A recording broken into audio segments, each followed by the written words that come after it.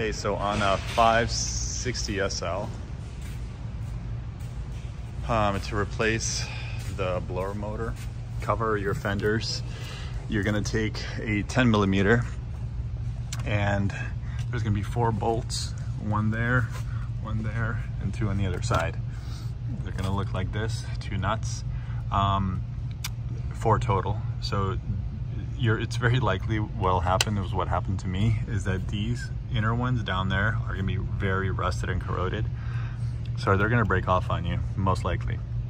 So that's fine. You're gonna break those off when you try to remove them. So this whole assembly is gonna be just held in with the rear screws, and then I'm gonna use epoxy on the bottom here to make sure there's a good seal along the whole perimeter and the edge. So after you take it off, you're gonna wanna remove this cover. This cover is gonna be held in with clips.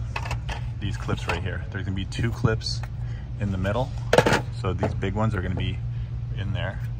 And then these little guys are gonna be all alongside, one there.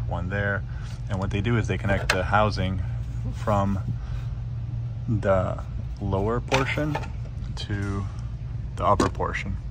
So from here, pretty self-explanatory. Here's your blower motor that you remove. You got 2 wires, positive and negative. You're gonna remove these, clean the contacts, the actual contacts on the wires before reassembling it, and then you reassemble everything in the reverse order. I'm also gonna go in just inside there and clean out a little bit of debris that I see. Some of these leaves in there. I'm gonna go ahead and clean all that out, vacuum that out before you reassemble everything back.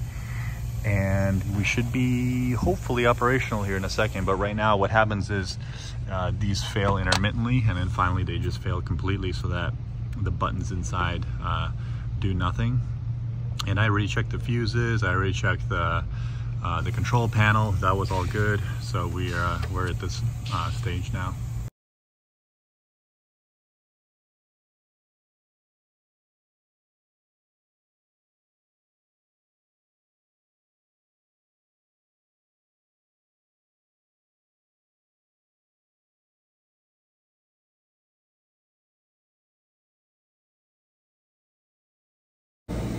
Okay, so the new fan is in, wires are connected. You're gonna wanna zip tie this wire off over here somewhere.